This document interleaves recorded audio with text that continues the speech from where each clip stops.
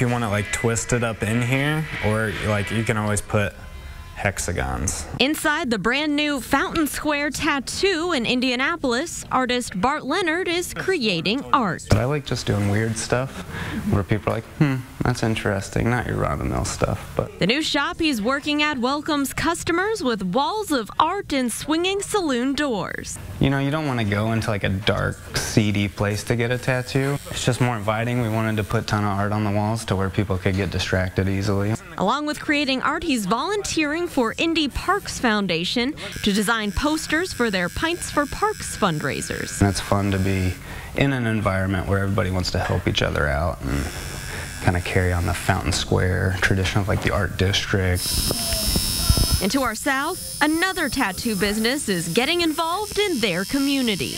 And here in Greenwood at the Salty Siren, they're working to change people's perceptions of what a tattoo shop is really like. We want it to be welcoming. We want it to be an everybody kind of place. Lenny is the Salty Siren. She opened this tattoo parlor in her hometown, hoping to make it a family-friendly place. It's important, like I want to be a presence in this community. With husband Jeremiah, they hire artists with a variety of styles and backgrounds to help give their clients that meaningful piece of art. Different stages in life, different realizations in life. It's an honor to be able to deliver that art for them and make something that we know is going to last a lifetime and mean something to them. And for one of their tattoo artists, Andrew Gummer, tattoos are about more than just the art and the memories.